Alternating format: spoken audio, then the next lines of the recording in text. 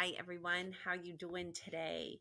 I've got a glare here. Let's close this blind. There we go, that's better. So, how are you today? I am doing so much better than I was last night. If you saw our video of last night, as many of you know, I had some technical difficulties yesterday with some videos and so forth. So everything's back up and running and they're in there. And I know they didn't get back up until last evening. I had some problems and the videos got deleted. So they're back up and they're good to go. Been a little slow on getting assignments in today. So I'm not sure if that's because of the videos last night and things like that, but everything's up and going. So remember, reading, math, and spelling are not optional. Okay, so I'm going to be filling out report cards and it's going to see if you participated or didn't participate in your work. So you need to make sure you're doing those things. Okay, all right, so here we are, chapter 49. What do you want, Miggery Sow? Again, reader, we must go forward before we go backward. We must consider for a moment what had occurred with the rat and the serving girl and the princess down in the dungeon before Despereaux made his way to them. What happened was this. Roscoe led the Pea and Meg into the dungeon to a hidden chamber, and there he directed Meg to put the princess in chains. Gore, said Meg.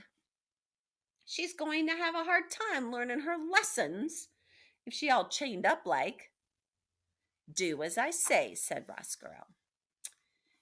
Maybe, said Meg, before I lock her up and her and me, we could switch outfits. So we could start in already with her being me and me being a princess. Oh, yes, said Roscoe. Certainly. What a wonderful idea, Miss Miggery. Princess, take off your crown and give it to the serving girl. The Pea sighed and took off her crown and handed it to Meg. And Meg put it on, and it slid immediately right down her very small head. And it came to rest quite painfully on her very poor and abused ears. Remember, Uncle would give her clouts to the ears, so she had those cauliflower ears that were very, very painful. It's a biggish thing, she said, and it's painful like. Well, well, said Roscoe. How do I look? Meg asked, smiling at him. Now imagine the crown is slid down over her eyes. It's sitting on her big cauliflower ears. Do you think Roscoe is going to tell her she looks beautiful? Ridiculous, he said. Laughable, actually. Meg stood blinking back tears. You mean I don't look like a princess? She said to the rat. I mean, said Roscoe, you will never look like a princess. No matter how big a crown you put on your tiny little head, you look exactly like the fool you are and always will be. Now make yourself useful and chain the princess up. Dress-up time is over. Meg sniffed and wiped her eyes and then bent to look at the pile of chains and locks on the floor. And now, princess, he said, I am afraid that the time for your truth has arrived. I will now tell you what your future holds. As you consigned me to the darkness, so I consigned you, too, to a life spent in the dungeon. Meg looked up. Well, ain't she going to go upstairs and be a servant girl? No, said Roscoe. Well, ain't I going to go upstairs and be princess? No, said Roscoe.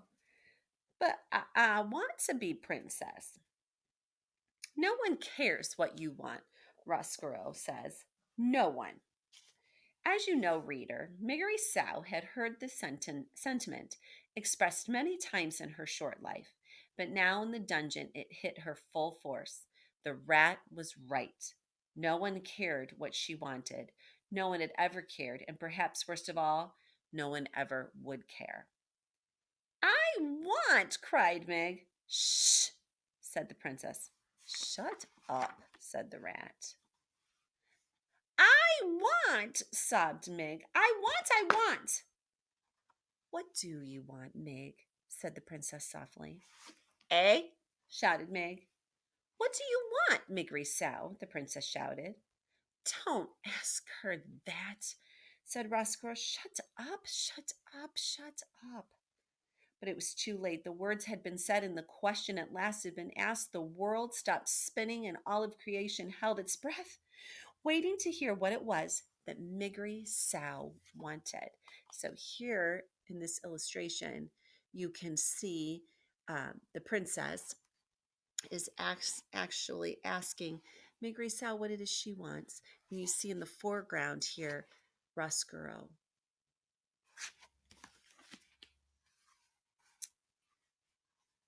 I want, said Meg.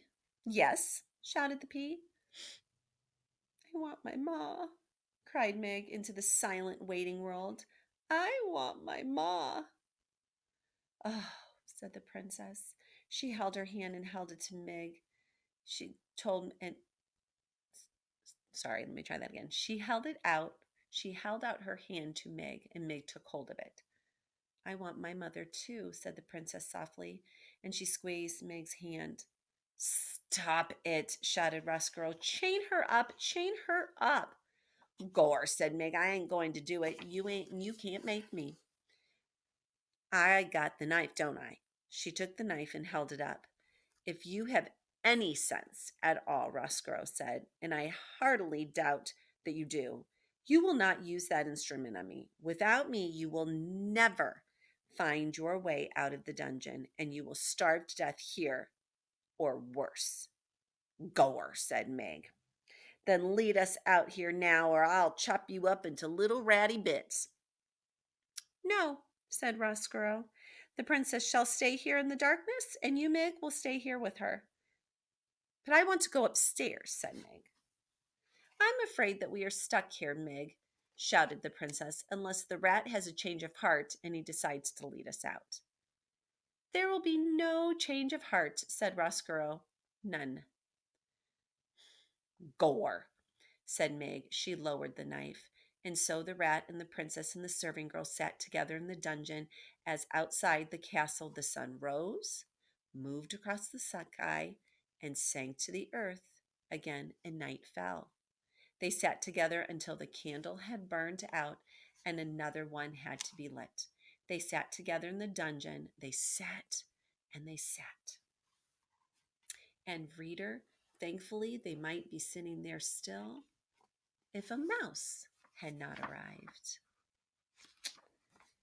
Okay, so if somebody asked me today, what do I want? There's a couple things I want.